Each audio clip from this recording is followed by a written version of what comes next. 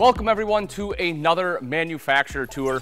I personally love this series because it lets you kind of take a peek under the hood, look behind the curtain and see how these amazing RVs are built.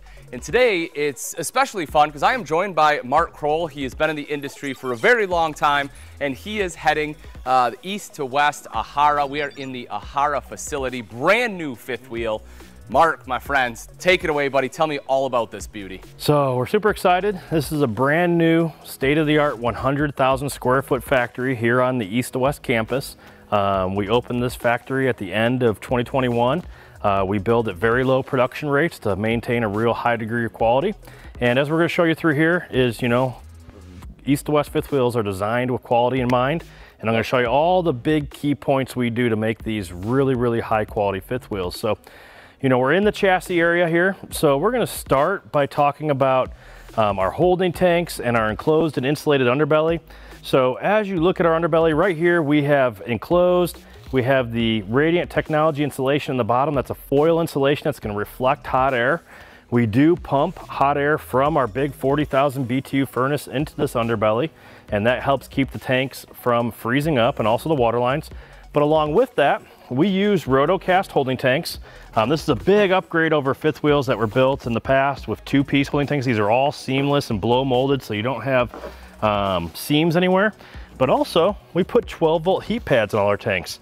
You can see that right here by the drain. This is connected to a switch inside. These are thermostatically controlled. So if you turn these on and it's above 40 degrees, they're not going to produce heat. But they will produce a nice level of heat when you're below 40 degrees to keep ice from forming here right at the drain. So the heat pads combined with the hot air we pump into the underbelly do a great job of protecting your holding tanks from freezing up. So Mark, with the heat pads, so even if you turn those on and say again it's above 40, they won't fire up, right? They won't. Oh, that's cool. It's got kind of a built-in thermostat onto it. We have 45-gallon gray tanks, 45-gallon black tanks. So all of our models have at least 2 gray tanks. Our double bathroom 378 has 2 black tanks. So great capacities plus a 63-gallon freshwater tank in every Ahara fifth wheel. Now another key part of our foundation is this is a fifth wheel that's hydraulic based. So we are using hydraulic slide outs on the lower level.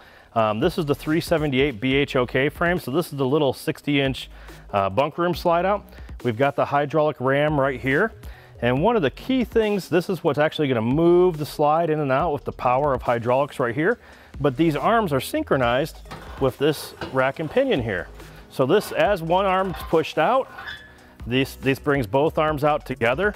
One of the beautiful thing about the hydraulic slides, very easy to adjust. I've got adjustment points here and here. So over time, a year, 5 years, 10 years down the line, if I need to adjust this slide up and down or left to right to hit the perfect spot with the slide seals, the perfect spot with the floor, it can be adjusted very, very easily for the long haul.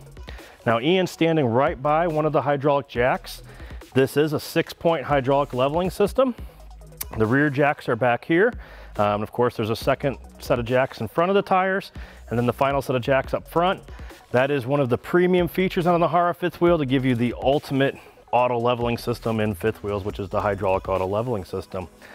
Let's move up to the drop frame section, because one of the other key features of the Ahara is that we're giving you this massive pass-through storage compartment, and what makes that possible is the drop frame. So in this section right here, we can see where the frame's welded together.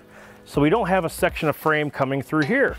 We're gaining all of this space right here into our drop frame pass-through storage. So that is how we achieve 150 cubic feet, is because we've got all this extra height and width and giving you that. Now on top of that, one of the things that's a little bit hard to tell here in the factory is this is a wide body fifth wheel. So instead of it being its 96-inch wide chassis, it's 101 inches wide.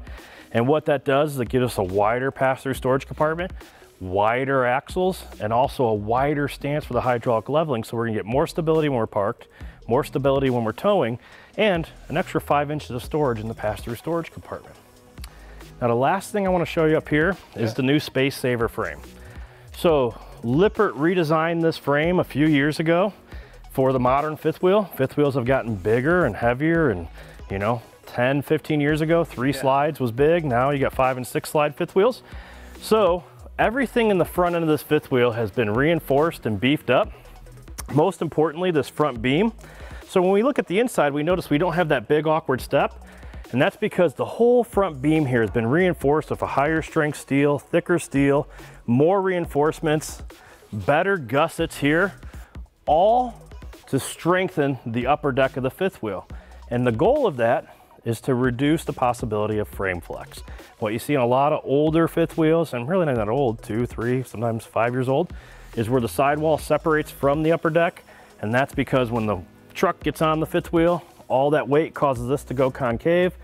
With this frame is way stronger, especially for how light Ahara fifth wheels are, that we do not expect that to be an issue with Ahara fifth wheels over the long term, because we are using the strongest frame that is available on the market. That's awesome.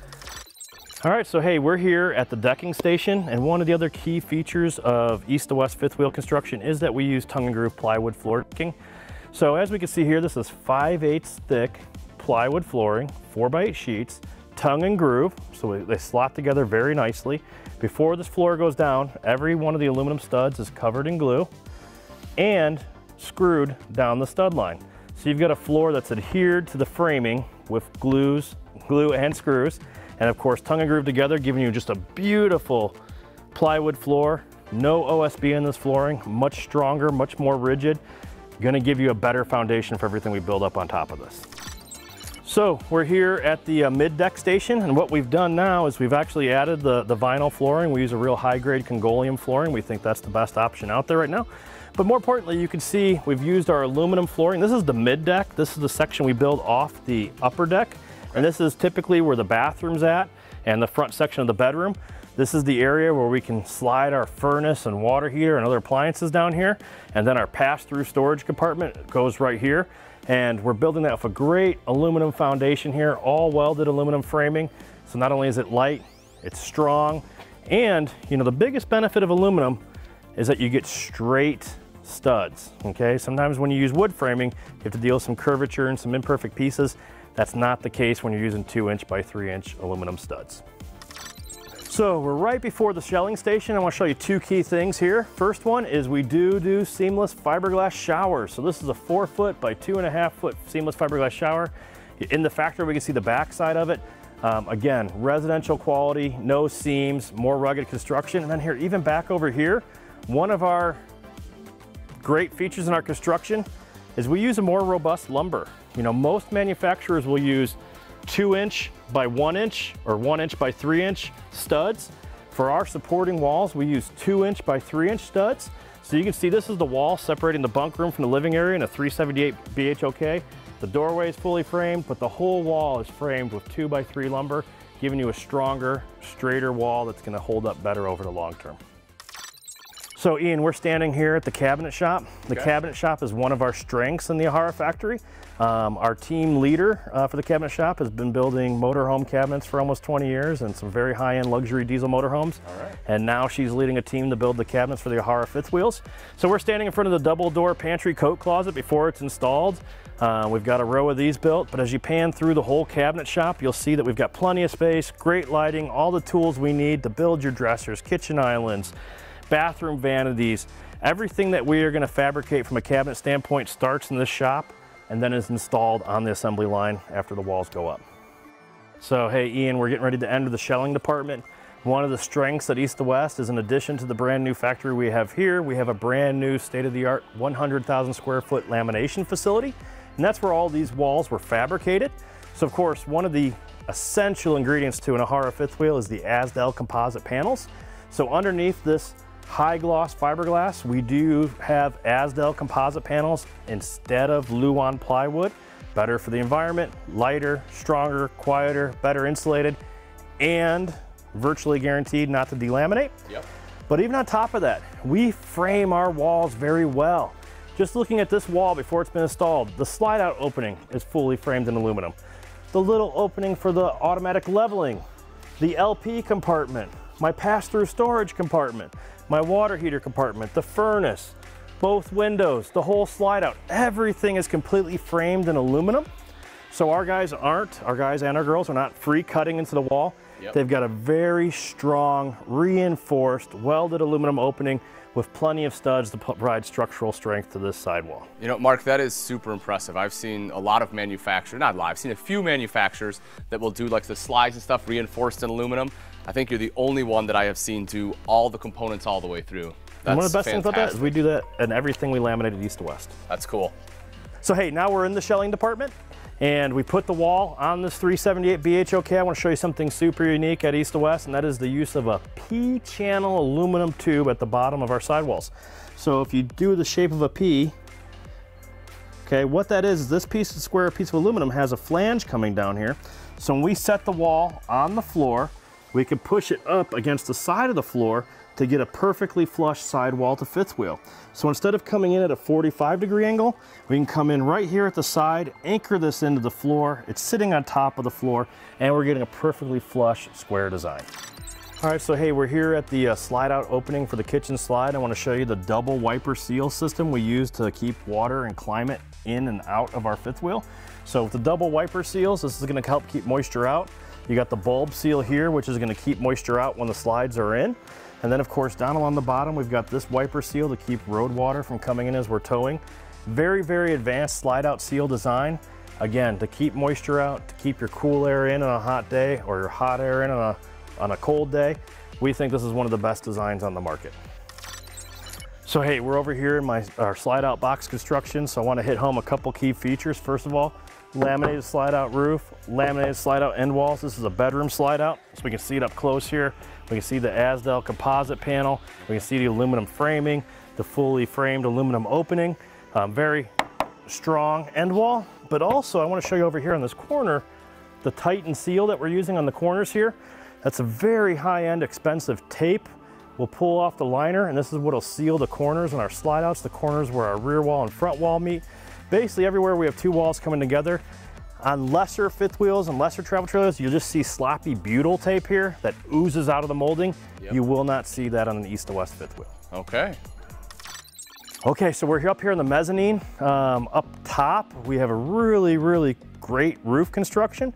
So our whole roof is put together up here. We've got the Dicor Diflex 2 TPO membrane. It's our favorite membrane for a fifth wheel roof. It's got a 12-year warranty. It's virtually maintenance-free. All you need to do with this roof is wash it with a mild detergent, and that'll reduce your black streaks. You do not need to seal it with chemicals. Of course, we can see a few of the Ahara fifth wheels online with the optional 320-watt solar panel mounted at the factory. And of course, every Ahara fifth wheel has 3 air conditioners. We've got the WineGuard Wi-Fi antenna. Okay, so we're prepped and ready if you want to add that router to turn that into a Wi-Fi booster. And a very subtle thing is that small little vent at the back there. That's our vented attic, so that as you breathe, shower, cook, and consume LP inside an Ahara fifth wheel and that moisture works its way up into the ceiling, those are a release point where that moisture can get out so that your fifth wheel doesn't end up smelling moldy and musty on the inside. All right, so hey Ian, we're here at one of our critical testing stations. This is where we test the water systems on every Ahara as it rolls down the production line. We're kind of close to the end of the production line. So what we do here is we use water from this tank, and we're going to fill up the whole system, the tanks, the city water connections, the plumbing, and we're going to test all of the plumbing inside this fifth wheel. And then we're going to pull all that water out into this tank and recycle it and use it again. This allows us to find any potential leaks or weaknesses in our plumbing system before we get down to the scales. This is one of the key testing areas inside the Ahara fifth wheel. So Ian, this is another critical testing station. This is where we do our bubble test. And the point of a bubble test is to identify any places where there might be seams or leaks between the walls, between the windows, at the entry door. So what we do is we hook this machine up. We have an attachment we put in the doorway, and this fits right in. And we're pressurizing the entire inside of the RV with air. And then we go around the outside, all the seams, all the windows, all the openings, and we spray bubbles, soap. And as we see bubbles pop up, we know that's a spot where we need to put more seal or reevaluate how we've put that part of the fifth wheel together. This is a great thing for helping us prevent any potential leaks for our customers. That's huge. So Ian, we're at the final stage. We're on the scales. This is a finished Ahara 378 BHOK. We've shown you each critical stage of construction. This is where we do our final inspections, and weigh every fifth wheel individually. So one of the cool things that you'll find inside our doorway is a sticker that gets applied as this coach is weighed. Okay. So our website will show you an average of what an average Ahara fifth wheel weighs. If you want to know the exact weight of the Ahara fifth wheel you're considering purchasing, you look at the sticker inside the door, it'll tell you exactly how much it weighed when it rolled off our scales.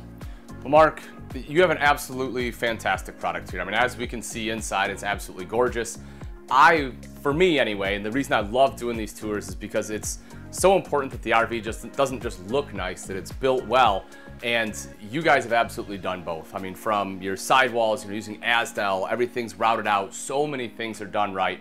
I'm glad that everyone watching got to join us for the tour. So my friend, thank you very much. Thank you. I appreciate it. Thanks for watching.